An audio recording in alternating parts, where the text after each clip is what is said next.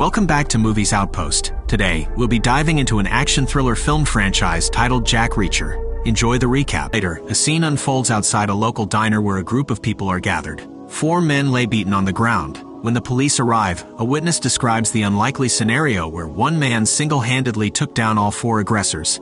Sheriff Raymond Wood and his deputy step inside the diner, finding none other than Jack Reacher perched on a stool, traces of blood adorning his face.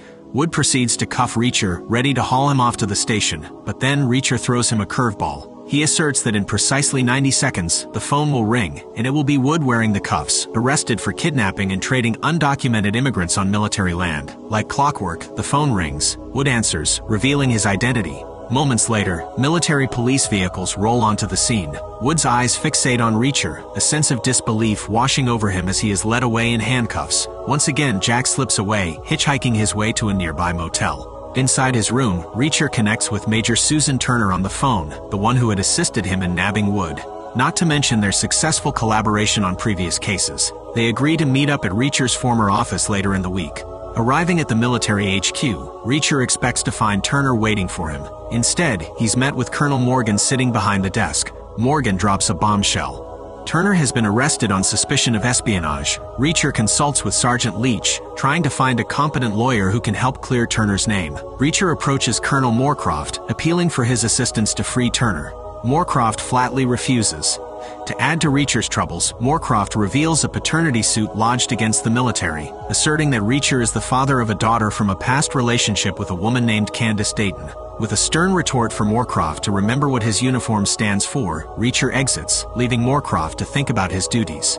As Reacher steps outside, he senses the familiar prickle of being watched. Realizing he's being followed, he ducks into a local cafe, noticing a suspicious car pulling up.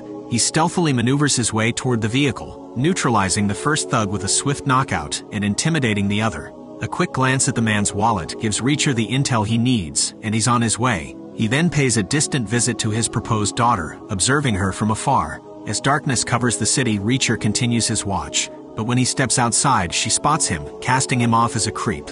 Unbeknownst to Reacher, a man known as the Hunter watches this interaction, deducing that Reacher may have a vulnerable spot after all. The following day brings an unexpected development. Moorcroft experiences a change of heart, providing Reacher with a file on 2 soldiers, Sabelli and Merkovich.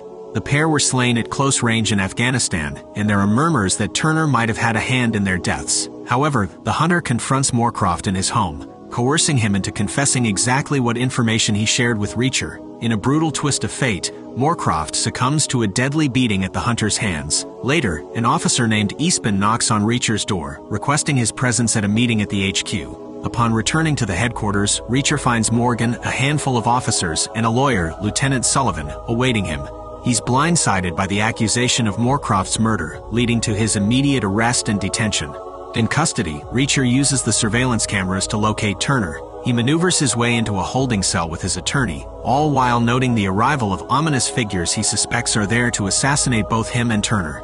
He engineers a clever distraction, sending Sullivan off to fetch him a sandwich, signaling his meeting is over. With the path clear, Reacher subdues Eastman, swipes his uniform, and makes a beeline for Turner's cell.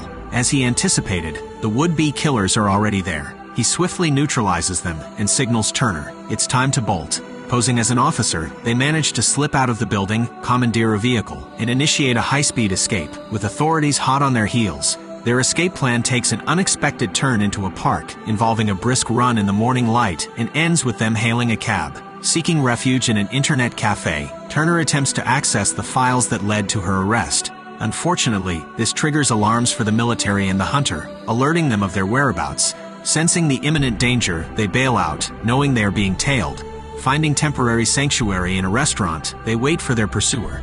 The Hunter saunters in, sparking a confrontation with Reacher, who initially gains the upper hand. But as the tussle progresses, both Reacher and Turner are overpowered. Just as hope seems lost, 2 police officers enter the restaurant, ordering the Hunter to stand down. In a brutal twist, the Hunter eliminates the officers, claiming to be undercover, but not before the unexpected distraction provides enough time for our duo to make a narrow escape. Upon threatening Morgan in his home, Reacher and Turner wring out valuable information about his involvement in the conspiracy, downloading very crucial information.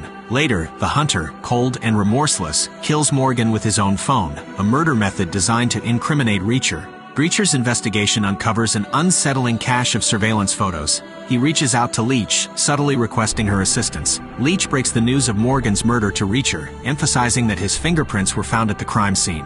A surveillance photo then reveals itself to be Sam outside her house. Alarmed by the potential danger, Reacher and Turner rush to her foster home, only to discover her foster parents brutally murdered. From her hiding place under the kitchen sink, a terrified Sam springs out, knife in hand. After calming her down, Reacher and Turner decide to whisk her away for her safety. They escort Sam to Pembroke, a private school where Turner has connections, in a bid to protect her. As Sam socializes with the schoolgirls, she reveals a phone, the one she claimed to have left back at the house. Realizing the potential risk, Reacher and Turner quickly withdraw Sam from the scene, discarding her phone to evade detection.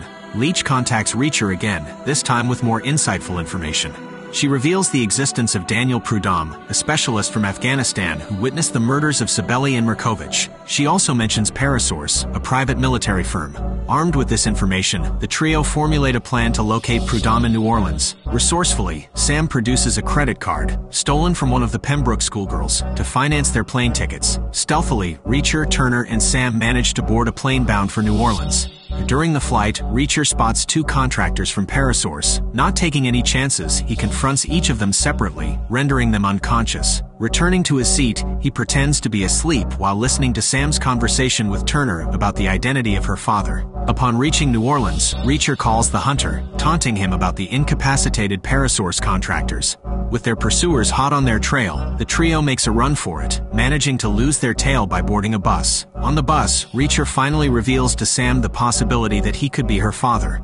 He explains that this is why she is being targeted alongside him and Turner. Initially skeptical, Sam only begins to believe Reacher's claim when he mentions the paternity suit filed by Candace, her mother. At their hotel, Sam opens up to Reacher. She admits that she instructed her mother to claim Reacher as her father, in a desperate bid to extract money from him.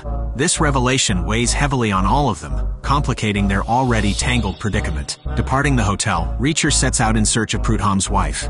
Upon finding her, he inquires about Prudhomme's whereabouts. She claims she left him and that he's living on the streets due to his drug addiction. Returning to the hotel, Reacher finds Turner training Sam in self-defense. His stark advice to Sam is that if she only has one move, she should assume she's already dead. The following day, Reacher and Turner track down Prudhomme in an abandoned building overrun with addicts.